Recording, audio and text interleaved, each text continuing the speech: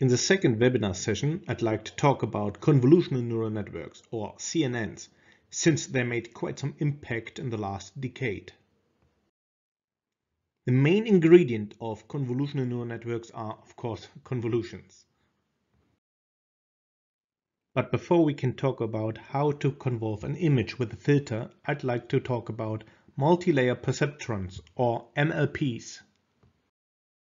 We start again with the functional mapping y equals f of x. In the previous session, you have already seen how to establish a linear map by multiplying a vector x with a matrix A. Here we want to call all the entries in the vector x input neurons and all the numbers in the output vector y output neurons. In our case here we chose the dimensions 3 and 4. The matrix A establishes an all-to-all correspondence between the input neurons and the output neurons. Of course, you are always free to add a bias vector B of the same dimension as the output vector y. The whole functional mapping y equals a times x plus b is called a linear layer in PyTorch, and it has three arguments: the number of input neurons, the number of output neurons, and a Boolean flag that tells us whether we want to use a bias vector or not.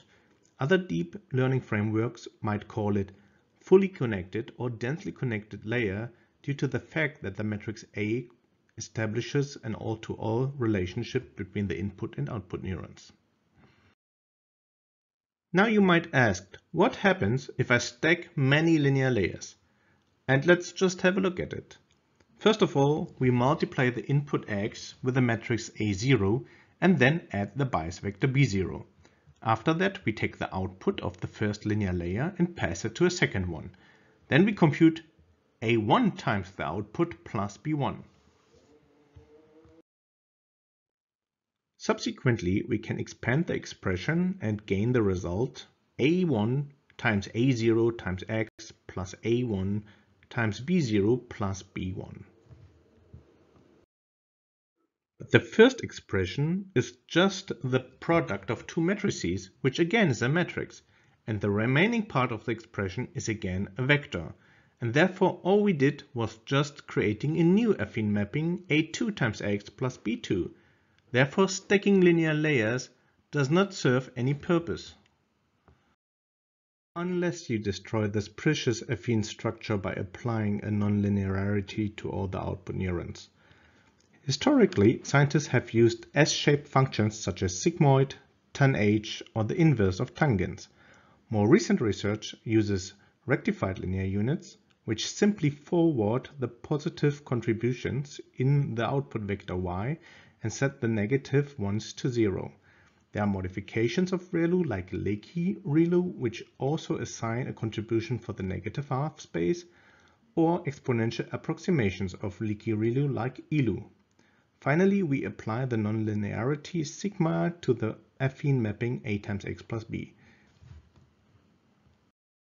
And suddenly we can stack linear layers when interleaving them with nonlinearities. On the right side, you see an autoencoder which approximates the identity map, but we also want to here reduce the dimension to the most important ones. We can do that by using a cascade of linear layers, which incrementally decrease the dimension until we reach the middle, where we have the latent code of only 2 dimensions. Then again, we increase the dimension until we reach the output. On the left side, you see the implementation. In the constructor, we just here create the linear objects, 4 of them, and also the nonlinear activation ReLU. In the forward pass, here we just interleave the linear maps with a nonlinearity until we reach the right side of the topology and return x. The good news is that you don't have to implement the backward pass because PyTorch does that already for you. Let's talk about datasets used in the visual domain. You might have heard of ImageNet, which is a collection of 15 million labeled high-resolution images with 22,000 categories. But whenever you read ImageNet in the press, they usually talk about the ImageNet large-scale visual recognition competition dataset, which is only a subset of ImageNet, containing roughly 1000 images in each of 1000 classes, and if you multiply those two numbers, then you will gain roughly 1 million training images. We also have 50,000 validation images and 150,000 testing images. This dataset was used to benchmark machine learning algorithms in the past and today. On the x-axis, you see the timeline, and on the y-axis, you see the top 5 relative classification error of the machine learning solution trying to classify the images in that dataset. Before 2012, you see a relative error between 30 and 25%. Those solutions mainly used lovingly handcrafted feature representations and then passed them to traditional machine learning algorithms such as random forests or support vector machines. But then suddenly in 2012 you see a big improvement by almost 10%, where AlexNet just introduced a convolutional neural network implemented on the GPU. Then we see steady improvement over the years. Popular entries are GoogleNet, ResNet, and so on. Humans usually perform in the zone between 5 and 10%, and as a result we can say that modern solutions might even outperform humans on average.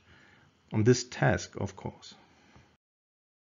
As discussed on the previous slide, convolutions as a basic building block were very successful, but you might wonder why.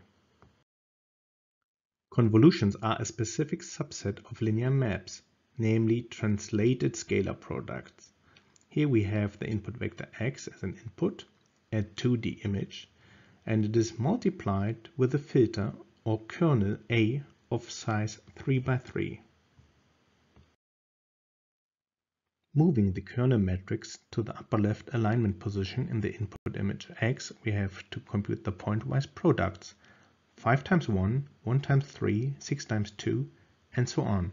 If we sum over all those contributions, we get the final result 40. Now we repeat the same procedure for the alignment position 1 next to it, and we get the result 65. The call conv2d in PyTorch specifies all the characteristics of that product. For example, we used a grayscale image with only one color channel, and we have to specify that in the call with int channels.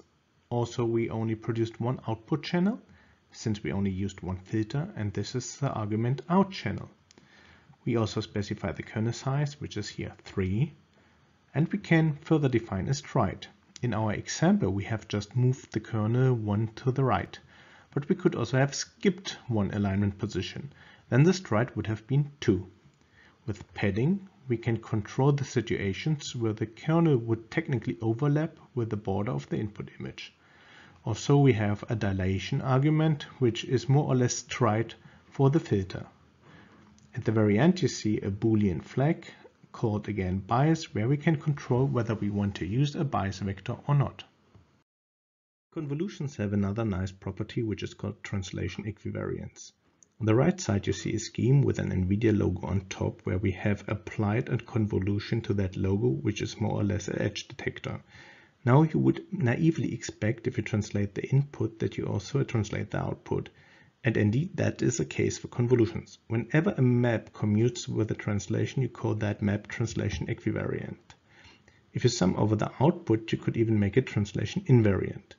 On the left side, you see a scientific paper making convolutional network shift invariant again by our friends at Adobe, which show that current state-of-the-art topologies usually ignore a certain sampling property which is needed for translation invariance. They just apply the fix and make their networks more robust against translation and therefore increase their accuracy. Have a look at it. Let's have a look at popular network topologies. On the right side, you see the topology of the famous AlexNet entry of the ImageNet competition in 2012. It consists of two main ingredients, a feature extractor and a classifier.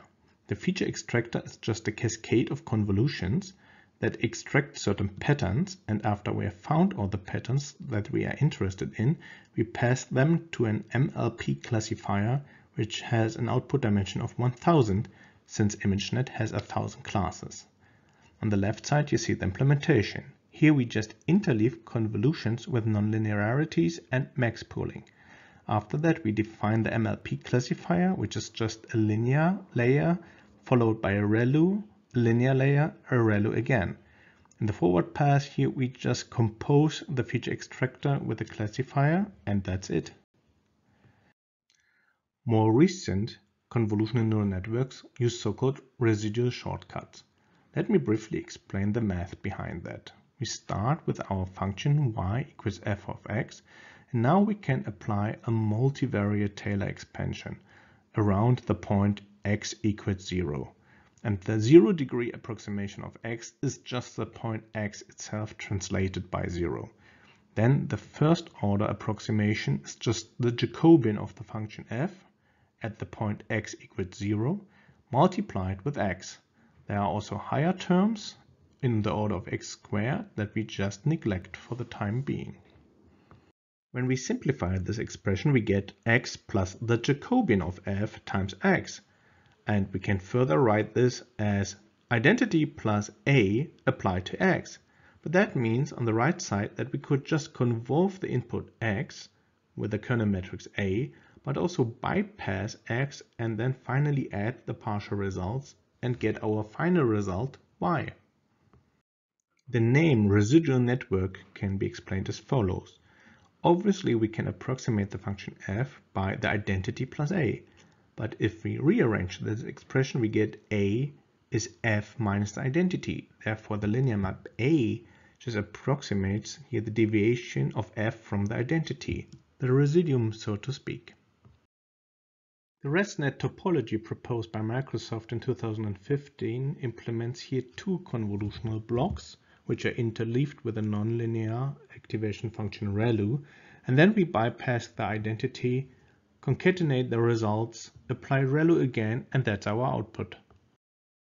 In the following, we can stack this residual block as often as we want. At the bottom of the slide you see a ResNet 34 topology, which almost exclusively consists of residual blocks.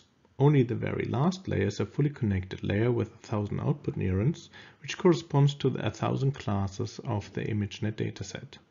There are also bigger ResNet topologies such as ResNet 50. The good news is that you don't have to program ResNet 50 on your own. PyTorch comes with a library called Torch Vision, which already has pre-trained models such as ResNet. With Torch Vision, you can just import your ResNet 50 topology from the submodule models. Then we instantiate a model object by calling ResNet 50, and there's another argument called pre-trained that we set to false since we want to train a model from scratch. But you could also set it to true and then download the pre-trained weights for ImageNet. At the end of this second webinar session, I'd like to introduce the NVIDIA AI Technology Center Toolkit. It is an educational code base. With this toolcase, we want to showcase the interoperability of the libraries in the CUDA XAI software stack in a multi-GPU environment. Our goal is to provide researchers a reference framework that they can just download to kickstart their own research by adapting it to their needs. The toolkit is open source and will be made available soon. The implementation details of the toolkit will be explained by my colleagues in the following webinar sessions. This is the time for me to say goodbye. If you have any questions, I'm happy to take them.